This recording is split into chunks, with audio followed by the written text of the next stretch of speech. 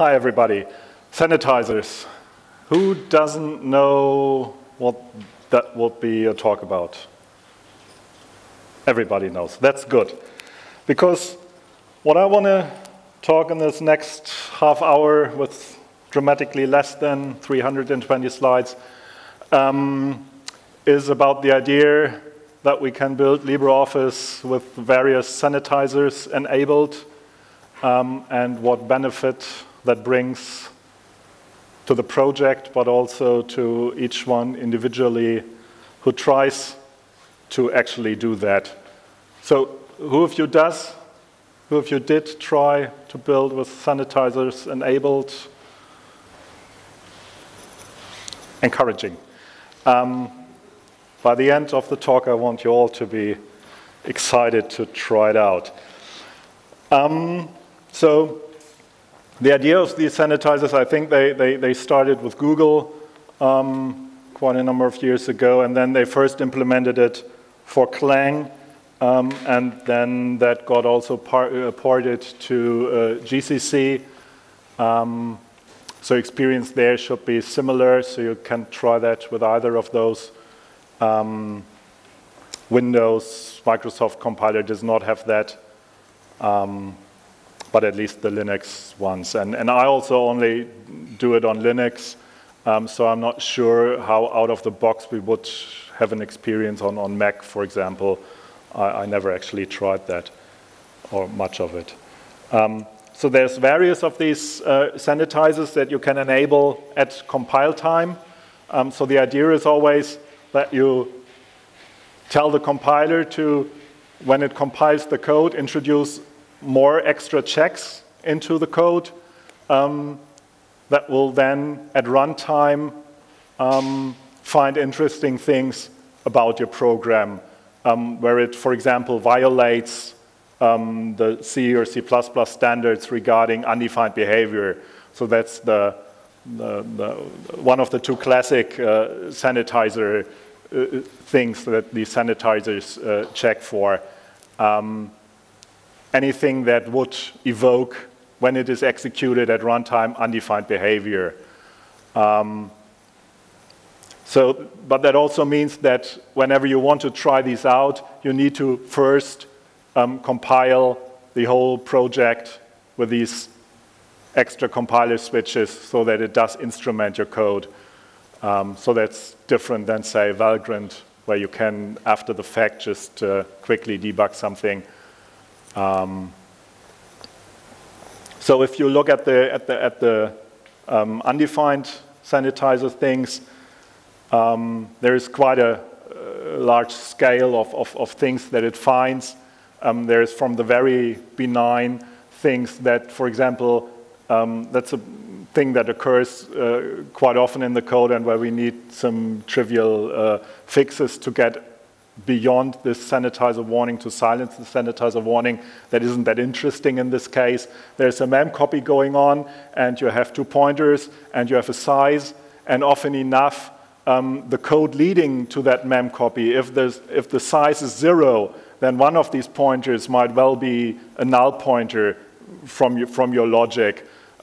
Which doesn't hurt, because if you're copying 0 bytes, then it doesn't matter that one of the source or the target is null.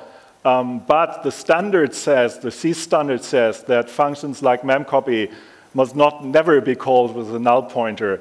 So the sanitizer here dutifully tells you if you run into such a case that you're violating some null pointer, null argument specifications that are spelled out for these functions. So the easy fix there is always that if size is 0, then you just skip the mem copy because you're not doing anything, and then it doesn't matter if you would have touched the null pointer there. And the compilers are always trying to exploit every kind of undefined behavior. So you need to think of it like you're trying to do your code as best you can, and there's the compiler waiting here on the side and waiting for you write anything that evokes undefined behavior, and then grabs all your code from you, because then it can prove that if you run into some code that does undefined behavior, your program is exploding anyway. So it can remove all that stuff that can't happen, because if it would happen, it would go to the undefined behavior. So always watch out for anything that could evoke undefined behavior, because your compiler is only waiting to act on you and throw all your code in the bin and do nothing in the end. So even for trivial things like this one, it's always good to clean the code up,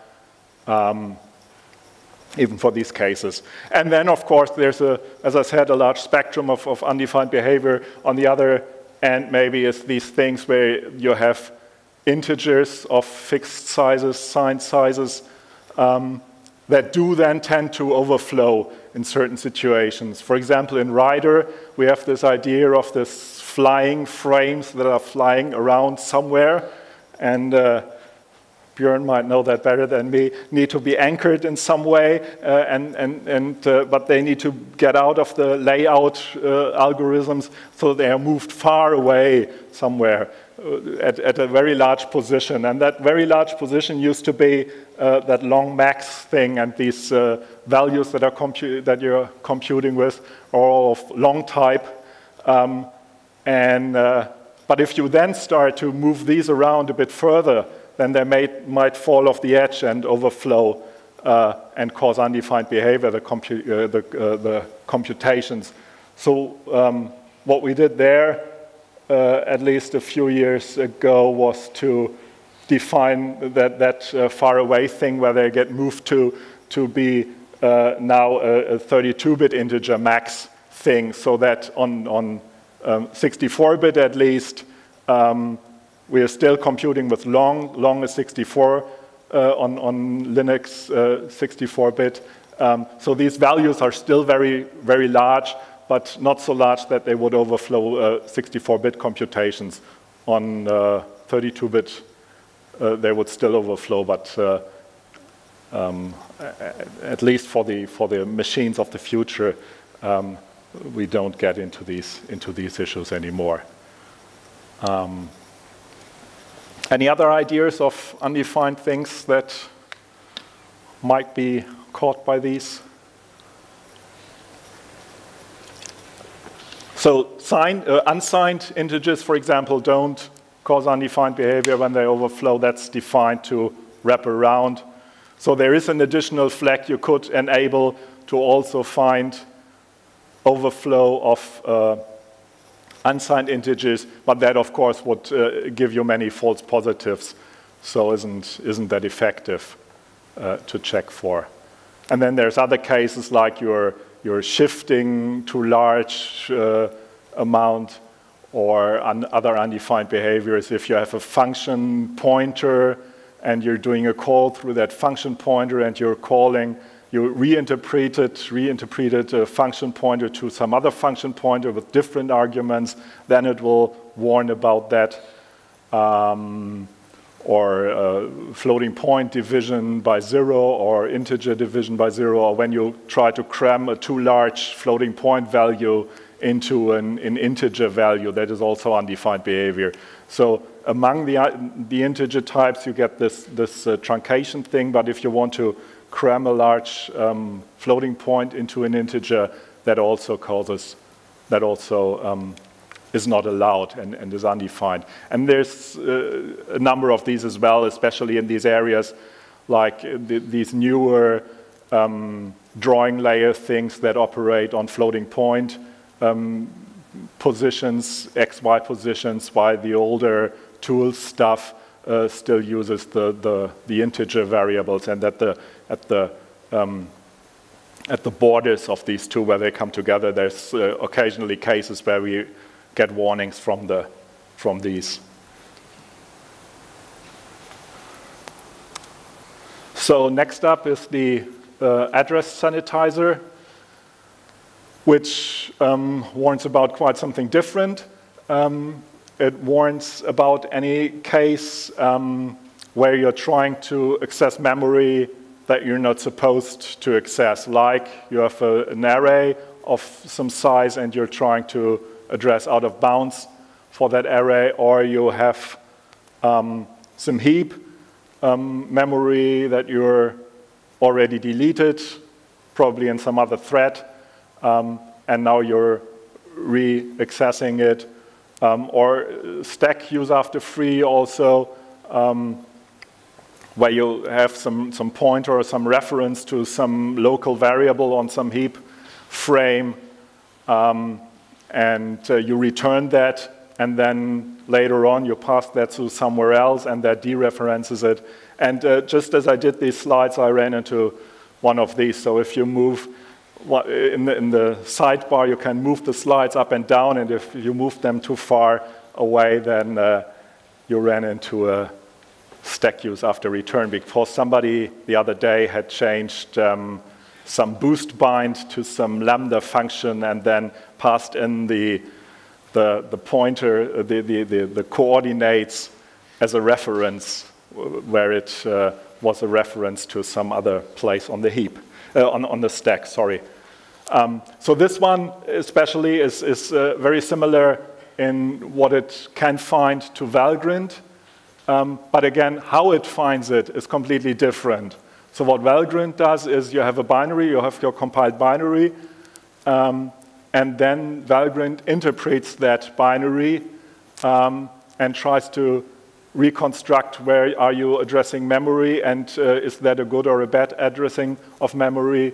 And with the address sanitizer, what you do instead is you instrument your code up front so that every access to memory that happens in the code, whenever the compiler writes out a load or store instruction, it adds code around that instruction to check whether that instruction, whether the access to that address would be valid from what it knows about how your memory is laid out. What this also doesn't find compared to Valgrind is uses of uninitialized memory. So when you read from a variable that you haven't assigned to, then it doesn't detect that. There is some other sanitizer for that, the memory sanitizer, that is supposed to find all uses of uninitialized memory, but the drawback with that one is that you would need to compile your complete software stack with that. So with the others, you get away with just compiling your own code, and libraries like the C library, if they are not instrumented, of course you don't find issues in that code, but it doesn't hurt. You'll still find all the issues in your own code. But with a memory sanitizer, you would need also the system libraries to be instrumented. And that's a big drawback to get that productively working. So I never tried that out in earnest. There is supposed to be a glibc library version that is available, but that's a place where it starts to get difficult to get these things set up. But in some places, you still get benefit from the sanitizers, because if you have an uninitialized value, it is often neither 0 nor -1, but some random value. And the address sanitizer also initializes any memory to preset values, like this 160, for example. So if a Boolean value is read that is uninitialized, then the value that is actually read out of the byte is 160. And that can't be a valid value for a Boolean. So the undefined behavior sanitizer kicks in and says, this is an invalid value for a Boolean. It also does that for enums. So if you have an enum with just 3 values, then it knows that only 0 to 3 are valid values for these. So in some of the places, you still get the benefit indirectly of the sanitizers telling you that there's an effect of you accessing an invalid memory, uninitialized memory. One more sanitizer that's out there is the thread sanitizer. that's supposed to detect data races. But if you unleash that on our code base, just like if you do with Hailgrind, which does the same for the Valgrind suite, you find lots of them. And nobody bothered to clean these up.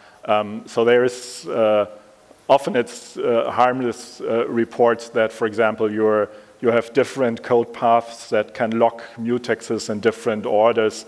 And that can, of course, lead to deadlocks, but to clean all these up that don't, in practice, lead to deadlocks would be quite some work. So there's lots of work that would be needed to spend up front to get this working. It would be great if we had that working fine so that new issues we could find there, but would need somebody to step in and do the upfront work. Also, with the address sanitizer, what you can also check with that is leaked memory. So when the process terminates, it tells you a long list of things that would leak. Again, to get this list to 0 would mean lots of work. So luckily, there's an option you can set for the sanitizer, a runtime option that tells it to not emit all these leak informations. So we do have leaks, but it's mostly harmless if you exit to have leaks, so we don't bother that much about them. And all these sanitizers and all their options are all very well documented at that URL there. So if you want to try them out.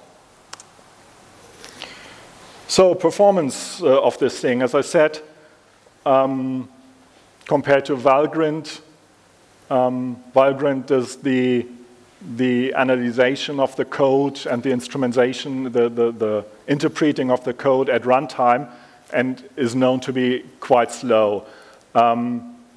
These sanitizers are reasonably fast. So, for example, it took me a while to get this presentation up front. But now that it's up, it works reasonably well. So there's no, I mean, it's not that much to switch slides. I tried to edit the slides with this, and that was a bit very slow. The cursor movement, for example. I think it's worse in Impress than in Writer, so it must be something in the edit engine that we use in Impress and Calc.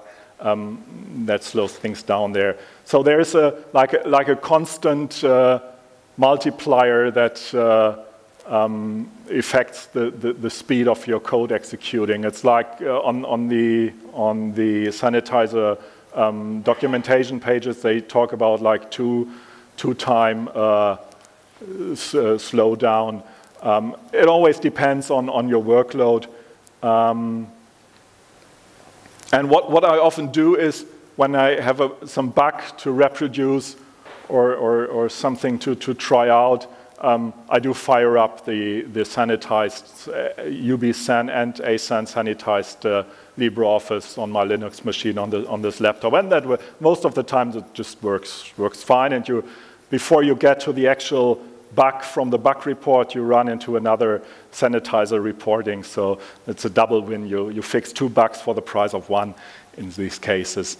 And also the make check, I do it on that box.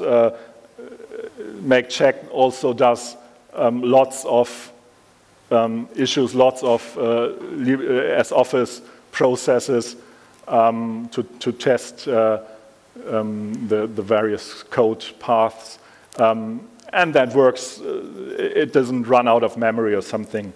So ASAN needs shadow memory to keep track of what memory areas you have reserved. So you have in use. So it reserves terabytes of memory, but doesn't actually touch them.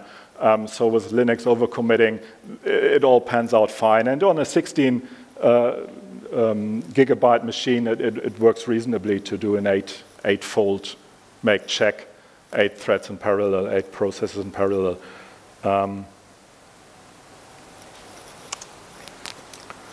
And how do we use it? So we do have one of the tinderboxes does I think daily, by now daily builds, that most of the time run green, sometimes run into issues, sometimes run into random check failures. So we do have some of the checks that are apparently picky about timings, and because we're running very slow, or rather slow in this case, some of the notorious tests fail more often on these than on other machines. But it's a success story overall. So we do find issues with these in freshly written code. The fuzzers, of course, are also very happy about the sanitizers, because fuzzers need to decide, I have some input here, does that exhibit good or bad behavior in the program under test? And one notion of bad behavior is just crashing, zec faulting. Another good indicator of bad behavior is if that code runs into undefined behavior or does some address operations that don't lead to crashes but are otherwise bad and are found by ASAN. So these use these. What I started the other day is to use all these bug documents that we have that Quaylen also uses for other testing, and pipe them all through these convert to, for example, convert to PDF functionality of Office. So I take each of these thousands of documents one by one, pass them through convert to PDF, and see if there's any issues with those. And I find quite some with these. So I'm not yet finished even with the first round of piping all documents, all test documents through there, or bug documents. And of course, as I said, developer dog fooding. I use it myself quite often for just what I would call my Office use. I'm not a user of Office, and when I write a slideshow like this, I stumble into issues there because I never tried before. But when I reproduce a bug, for example, then I always, very often use a sanitized thing. And I would encourage you all to try this as well. There is some stumbling blocks to trying it yourself. As I said, Clang and GCC, I only use Clang. I'm not sure how well it works with GCC, but I guess it's about the same situation there. We, not yet, but in a few days, I hope we'll require Clang 9, which is the latest Clang version that is not yet out. So they're at release candidate 4 by now. They wanted to be out in end of August. The good thing about Clang 9 is that it contains some improvements that makes things on our end very much easier. So the problem is that the undefined behavior sanitizer needs to have access to the runtime information, the RITI, for many types, the RITI symbols. And there's two schools of thought how to compare to type informations to RITIs.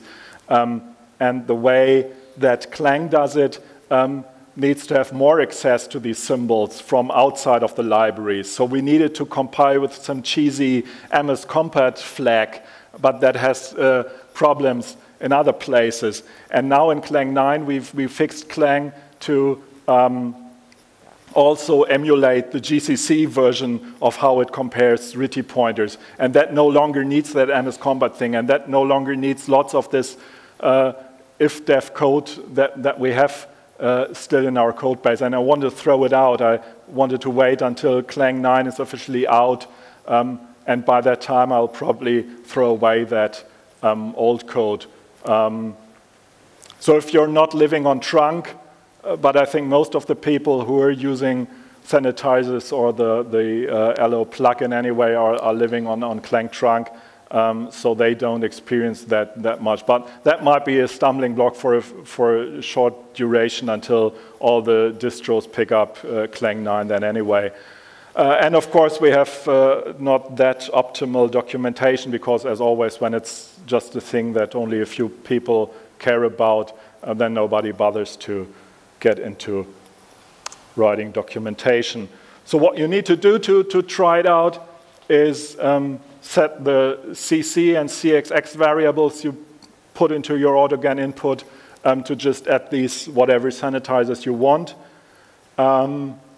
That sets some flags internally in configure, which are maybe strangely named. So whenever you run into one of these disable or enable runtime optimizations checks in the code or in the configure, that's where we check our CC or CXX variables, whether they have sanitizers enabled. And then in some places in the code, like for example, when we then start Java, we tell it not to Java in the process, then we tell it not to do jitting, because the jitted code, like for Valgrind, is hard to analyze for the sanitizers and would then probably cause issues. There's also another issue with the undefined symbols. So these, whenever you compile a library with the sanitizers enabled, then it calls into a sanitizer helper library, which is linked into the executable. So the individual libraries are not linked against that. The executable must be. So if you use sanitizers for your daily work, have them enabled in your daily builds, and you add some functionality to a library that needs a third library that you didn't link to against, this build, your sanitized build, will not tell you. Only when you then upload that to Gerrit, then the other compilers will start, or linkers will start to complain because you have an undefined reference. And we need to disable these undefined reference checks due to how the sanitizers work. One thing that used to not work, and thanks to Noel pointing it out, now works, is that you can build your code not only with enable debug, enable dbg util, but also with a disable, so the full optimization of the code. Then, of course, the debugging is less effective because your code has got restructured by the compiler. But there was one sanitizer, one undefined behavior sanitizer that complained about more things when it is running in optimized mode. And you need to set to environment variables. What I forgot there is to tell it to not do the leak detection as I showed on the previous slide. So there's some more things to set up. And that's it. We're running out of time. So it now asks me to do this, and I added a little Easter egg in here, and once I click on this, I added a dummy integer division by 0 in there, and I trigger that when I click on the exit from the slideshow thing, and then it shows us, so the bottom part is, whoop, here it starts, runtime error, division by 0. So this is proof that the slowness at the start of the presentation was because this is a sanitized build actually doing its work. Thank you.